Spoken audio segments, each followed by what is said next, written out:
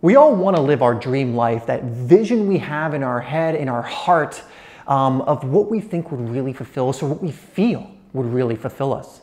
Well, there are certain habits that so many people engage in that make it practically impossible to live your dream life. And we can observe this if we look out at the world, because most people are either living a very compromised version of this at the very best for most people, and other people are living a life they absolutely just don't like at all. And so in this video, I want to go over 8 of the habits that really prevent you from living your dream life, but also some things you can do, some habits you can replace these ones with that will help you seriously move into that dream life of yours, really take big strides in getting closer and closer to that. So that's coming up next.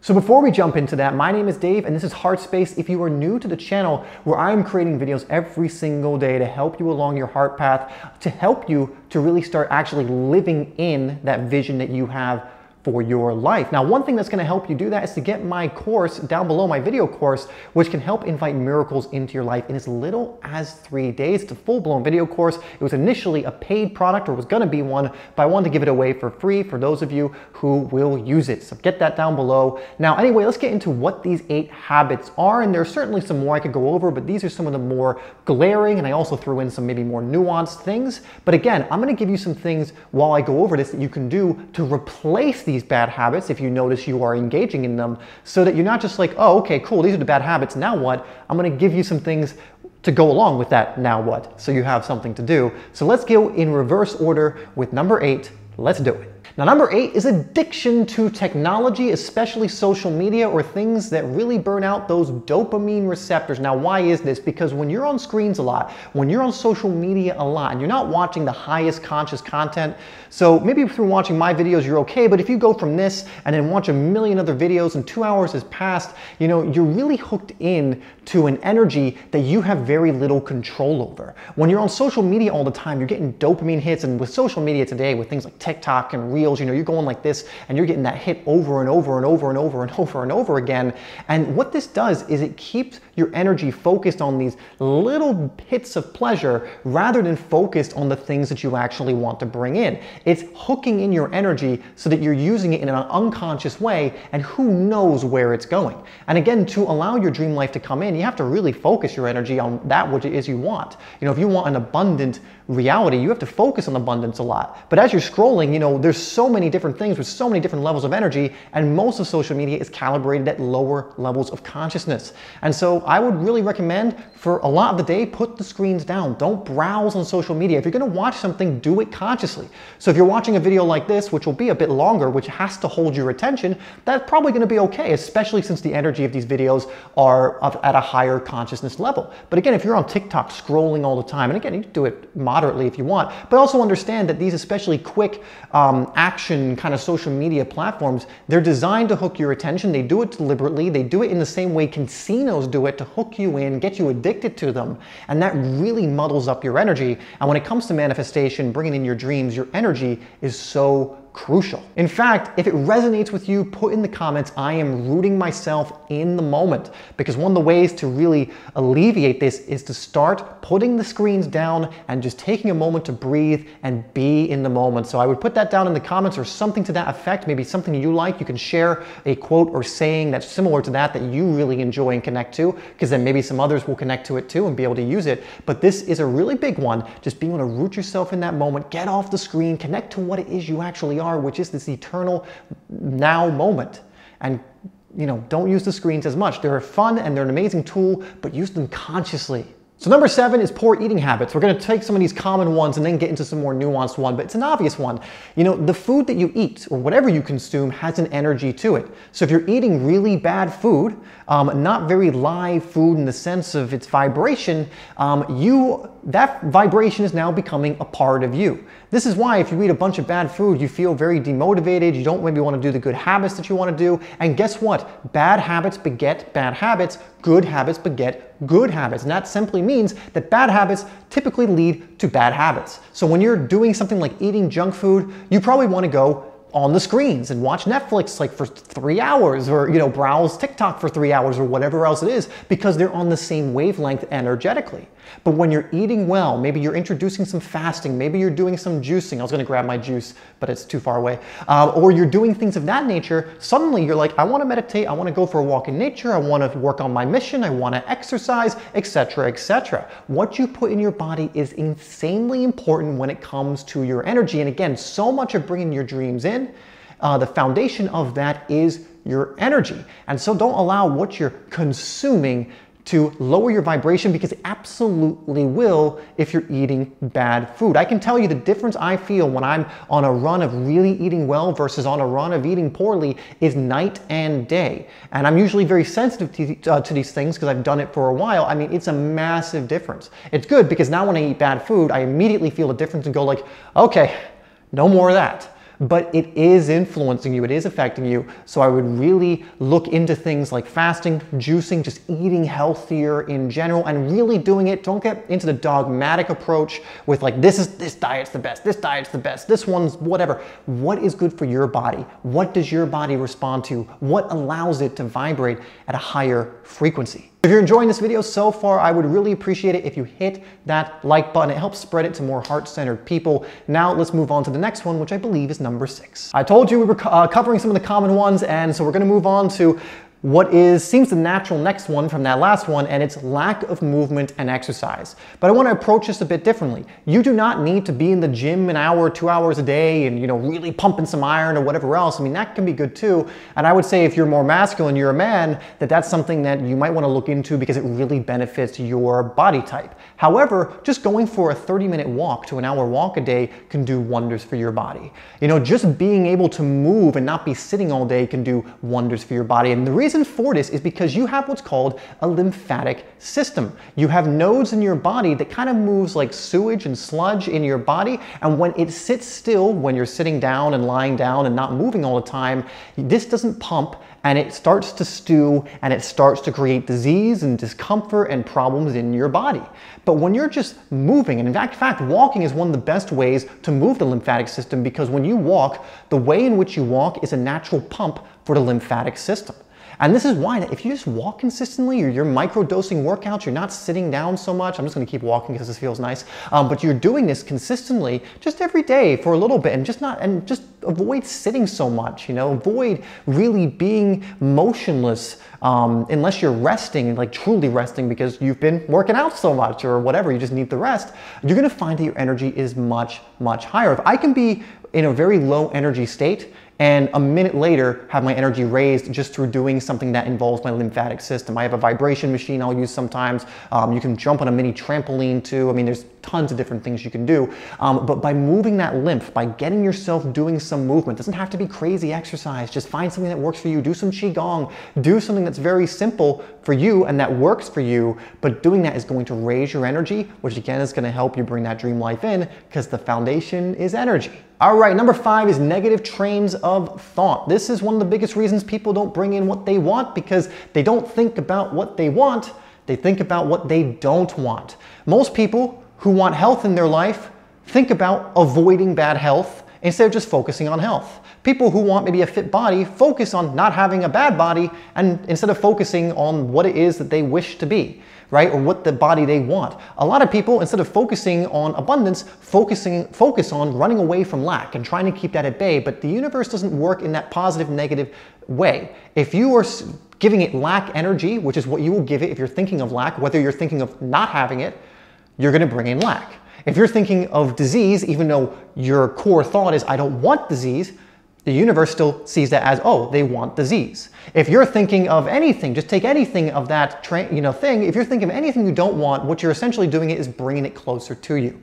And so one thing you can do is really just get in the habit of, when you're in a negative thought pattern, just snap yourself out of it. It's not that important. You don't need to finish that thought. Snap yourself out of it and connect to the moment and just breathe.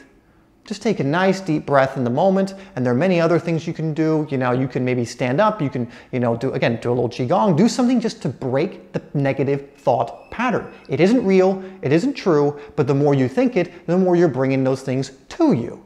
And instead, take that breath and maybe focus on your vision for a second. Focus on the things that it is you do want in life. Change that, and you'll start getting in the habit of when this negative thought pattern comes up, you take a breath, just take a second, root yourself in the moment, and then change it to your vision. Change it to being grateful for something. Change it to just, maybe even just rooting yourself in the present a little longer and just really connecting to what you are. And if you get in the habit of doing that, you're gonna start seeing things shift very quickly. Number 4 is holding on to the past, holding on to stories, holding on to identities, or anything else that anchors you to the past. I like to call these energetic anchors. If you think of yourself in a body of water, if you do nothing, what happens? You start floating to the top. But what prevents so many people from floating to the top, and we can call the top, at the top is where your dreams are, this is where the high consciousness is, this is where, essentially the life you want is. If you were just to do nothing, and you weren't holding on to anything, and it was just you would float naturally to the top doing nothing by letting go of resistance. But what a lot of people do is they put energetic anchors on their ankles through old stories, old patterns, and old identities. And they think of these all the time. They think of that time when they were 8 and they were embarrassed, which, happened 20 years ago. They think of maybe how they saw themselves 15 years ago, and they keep perpetuating that belief system. When you keep giving energy to old stories, you continue to give them power. If you stop giving energy to old stories, they lose their power. Give energy to a new story. Give energy to the fact that you're a divine, infinite, co-creative being, or however you want to look at that and process that. And I guarantee things are going to change, and you'll start letting go of these old things that are not serving you and are preventing you from that new life you want. Number 3 is another big one, and it's trying to control everything. A lot of people don't understand that they are in a co-creative process. Yes, that means there are things you can control and you should do. We've gone over some of them. For example, like your diet, your exercise, the way you think, holding on to old things. These are all things that you can control, that you can consciously and also teach yourself to subconsciously do in a way that serves you. But a lot of people try and control things they will never in a million physical lifetimes ever be able to control. One of those is external circumstances and what's going on in their outer world, trying to change their energetic past by trying to take something that's already molded and trying to mold it the way they want. It's like trying to take a Lego brick and bend it and try and make it into something else instead of going to the factory and being like, hey, can you make me this Lego brick? Which is what you do through your thoughts and your energy. Make an order to the Lego factory. Don't try and mold and bend the bricks that have already come out of it. But so many people try and do this. So many people have this pattern of control. They try and control people, and they get upset if someone does something they don't want them to do. Well, you're gonna have a lifetime of upsetness and not being able to live the life you want and not being able to be in peace or calm or joy or any of those things if you go that route. And so letting go of control of the things you cannot control will do a world of good of allowing the universe to then take control of that process and bring things in for you. When you try and control things, you add resistance. I've used this analogy before. It's like having a stream, and the stream flows naturally and beautifully and brings in amazing things, great energy, amazing ideas that will lead to amazing things in your life that you will then do through taking action as a part of the co-creative process, right? Taking action in the physical world is your job. The way you think, that's your job. Those are things you have control over.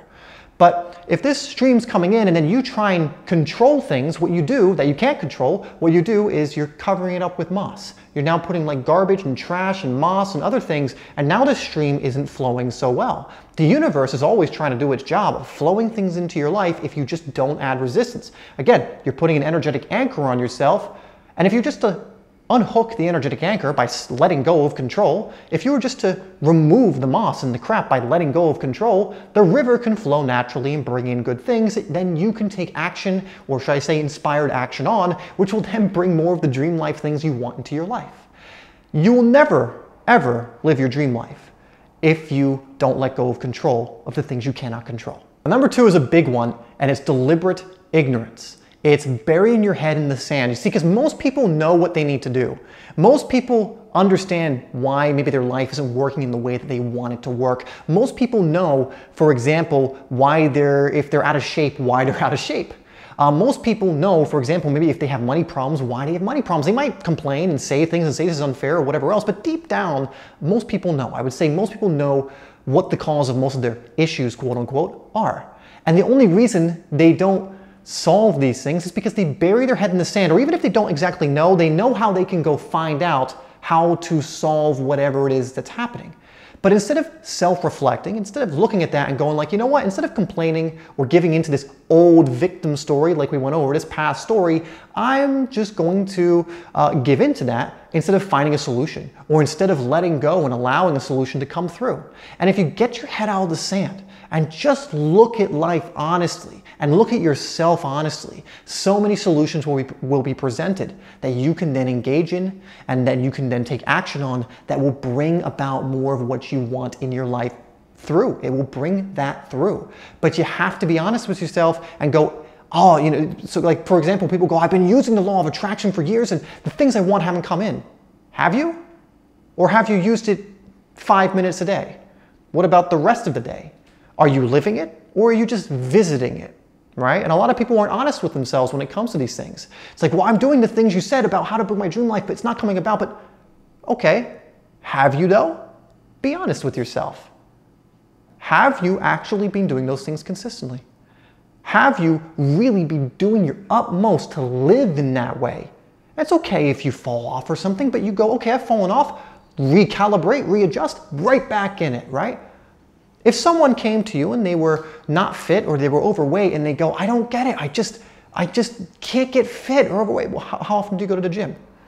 Wow, I've gone to the gym every now. What are you eating? Well, you know, whatever it is, right? That's something where we know the cause and effect. And it's the same with your dreams. It's the same with the things that come in. How are you thinking? What are you doing? Are you trying to control things?